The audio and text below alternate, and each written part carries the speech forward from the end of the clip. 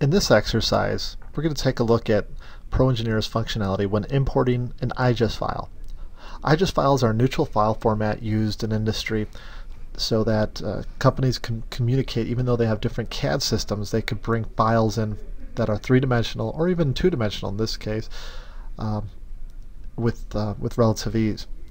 Sometimes when that happens, though, when you try to import a file from a different CAD system as an IGES file, it can come in and it can have missing gaps and sections of the model that have to be repaired in order to make a three-dimensional watertight solid from it. Otherwise, it's just a collection of surfaces that really might not help you out a whole lot. So if we take a look here, we're going to go ahead and open up this file.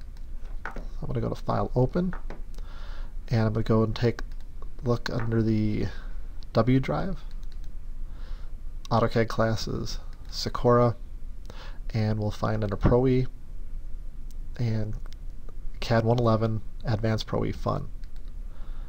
Under Sample Files, go to Exercise 22, and then down below here, change Files of Type and locate IGES file, IGES. Then you'll see it illuminated here. You could go ahead and select it and hit Open. We want to import it into a part file, so make sure Part is selected and hit OK. When it comes in, you'll get an information window that you could just pass by. Don't really have to look at it necessarily unless you want to see what it's comprised of. But we can see here that it looks like a solid.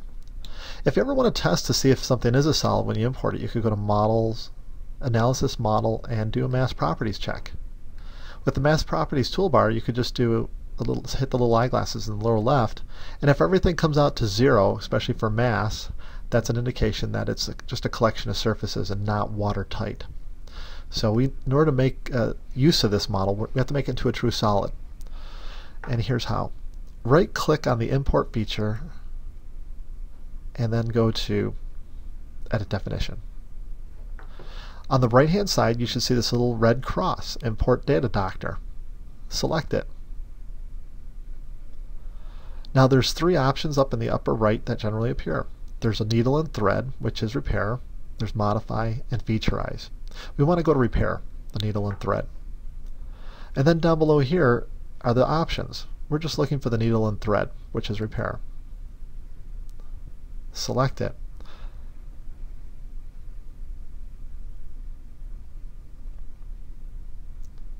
And it might take a moment, but then you'll get a preview. What you're seeing there is actually all the little edges that it's detected and that it's trying to repair. Let's hit the green check mark to apply it. And another thing you could do is you could go to View, go to Display Settings, and under Model Display, make sure you set up shading quality to the highest with edges, and make sure Smooth Lines is turned on and edge quality is set to very high.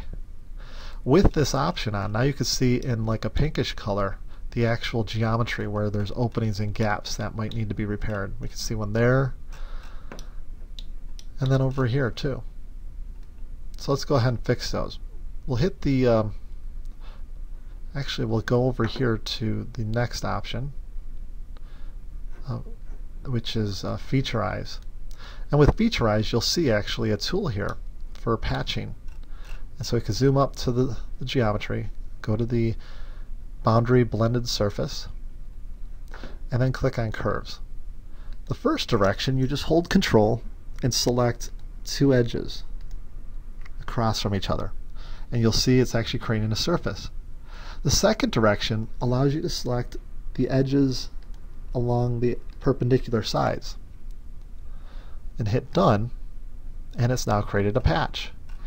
Just go through and patch the three holes that you detect using the same tool. Curve, first direction, the two there, and the second direction, the other two. Hit Done, and now get this one.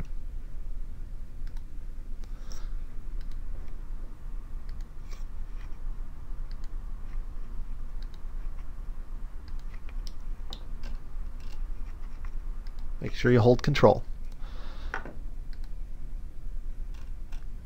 Okay, and that should be it. Hit the Done tool, and you could hit Done one more time, and now we could check if we have a solid. What you'll find in our mass properties is that it is not. It's just a collection of surfaces still. So let's go back and right click on that edit feature. Now there's two things you could do. You could export this right now as an IGES again and re-import it, and a lot of times it will just stitch it back together and make a true solid out of it now that there's patches in there. Otherwise, you could edit the definition and attempt to go back to the data doctor, and then on the left hand side while you're in the data doctor you'll see that there's 3 surfaces plus the component surface, which is a collection. What we want to do is merge those or combine them. So we could hold Control and select all the surfaces, or hold Shift, select the top and the bottom to group select everything. And now if you right mouse button click, you'll see Combine. And now you have a combination of everything. Now you could hit Done for the data doctor, Done again.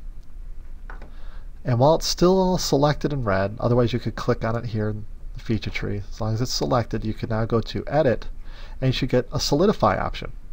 Click on Solidify and hit the green check mark to apply. And now take a look. If you go to Analysis, Model, Mass Properties, take a look and you should have a mass of 2.47. And that's it.